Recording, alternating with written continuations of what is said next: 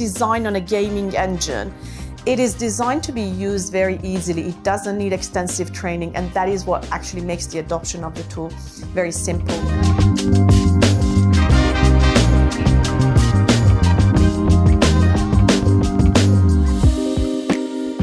So determining that Revizto was going to be the sole platform for collaboration was, in my opinion, one of the things that made BIM implementation in this project so successful. Revizto is the official source of truth for this project, so if you want to know anything that happened in terms of coordination, why a decision was made, who made it.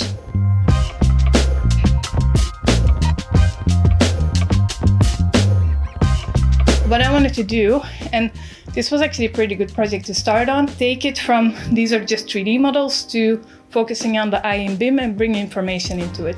So I wanted to bring the models to the teams, to the people that are actually on site with their tiny little screens, that they can still work with the models, and it's not just something that the people in the head office are looking at.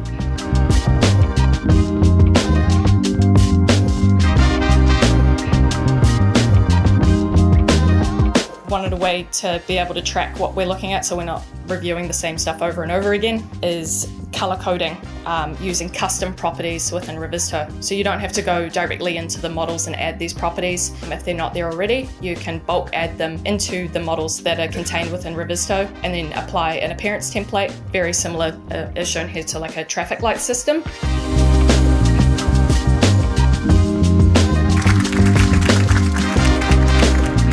Implementation of digital engineering execution plans following certain.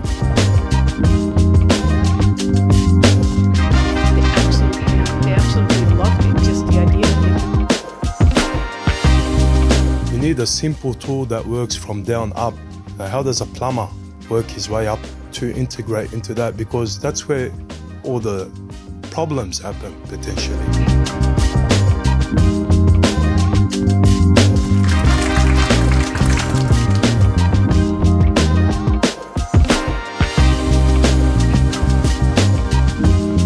Some great stories, real life stories of how industry are actually using the tools at the moment. So if you're not using them, come along to these events and see how Revizto is basically changing the construction industry and the way we work.